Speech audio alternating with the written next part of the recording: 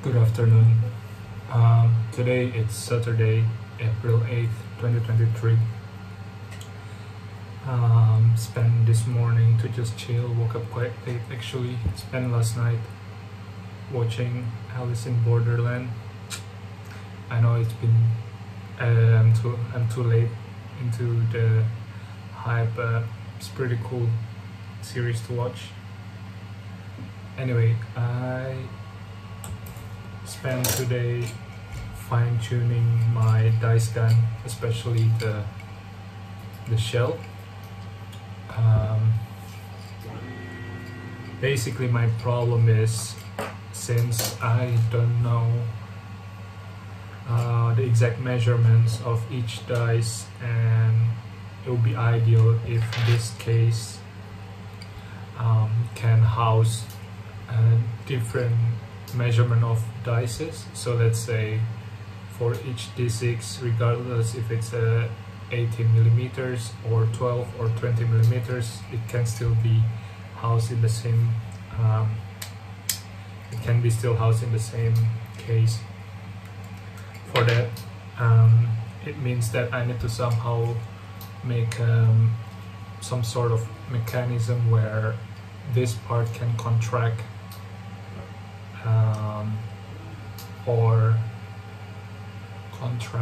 or what's the opposite of contracting? Anyway, it can get bigger, looser, and tighter at will. So I googled some best practice for that, and I just realized that basically there's this thing called compliance mechanism, where basically instead of using a spring or rubber band to create this elastic mechanism, you sort of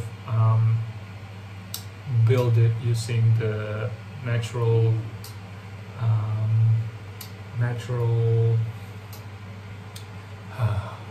I'm losing words. Using the in German it's Eigenschaften. Using the natural properties of the material. Yeah, that's the word. So if I'm using PLA right here, if I can print it thin enough, it has this elastic feature in it. So this is the first draft that I did. Basically it's something like this, but I create two small hands that is going outward. So the idea is when let me show you an example, so that when it goes into the place, the two hands that is pointing outward will snap in place and make sure that the cap stays in place. It works, so at least I solved the problem with at least I solved one problem that before I need to use glue to close off the caps, and actually the downside of it is because underneath there is the rubber band that is important to this mechanism. If I glued it, then it will stay in place and you almost need to break it to open if you want to change the rubber bands. But now with this, I can open it again anytime I want, and all I need to have is just either a nail or something that is thin enough. I just need to move the hand and then pop it off, so it's open. So it works. Now the question is, can I use the same mechanism to hold different measurements of dice in place? So for instance, I have two d6 dice, one is slightly bigger than the other one, and the idea here is that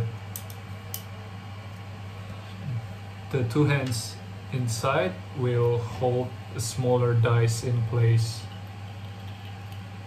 something like this, and yeah, it will hold.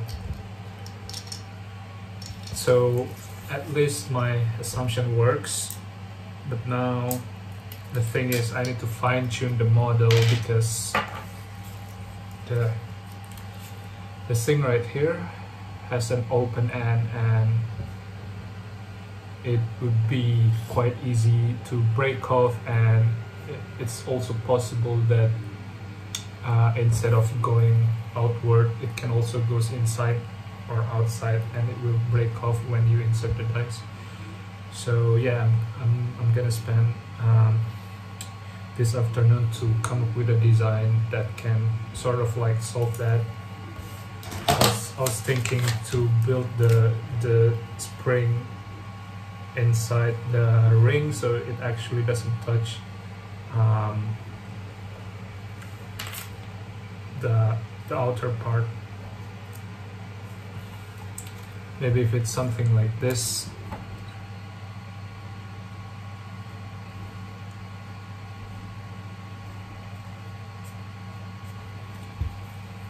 so instead of having the spring directly touching the dice, if I build it within inside the cap itself and have some sort of like border, hopefully it will work. So that's what I'm trying to do. I'm printing some prototypes with that and hopefully it works and everything's good. I can put this out for sale next week. And also quick shout out to like people who really give some love and good reactions about this project on my TikTok. I posted this yesterday and it blew up overnight.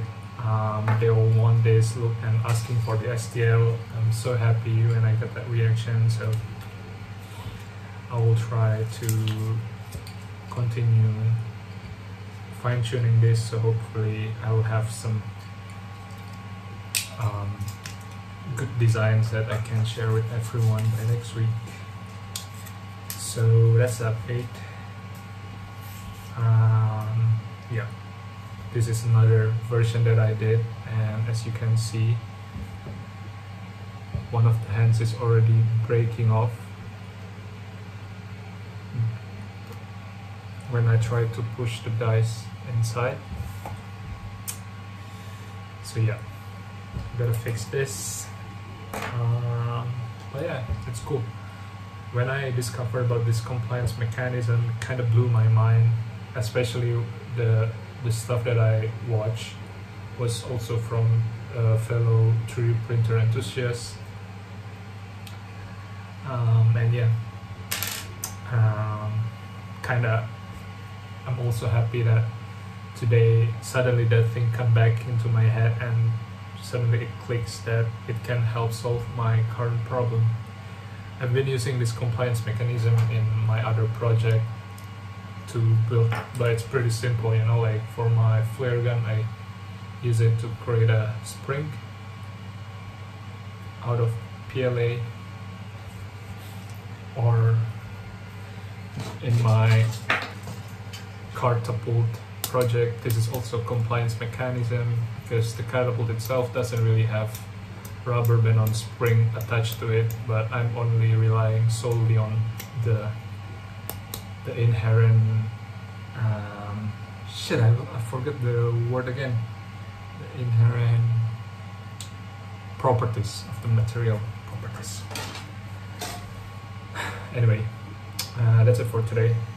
Tomorrow there won't be any log entry. I will post the how-to videos about my flare gun. So yeah, see you on Monday.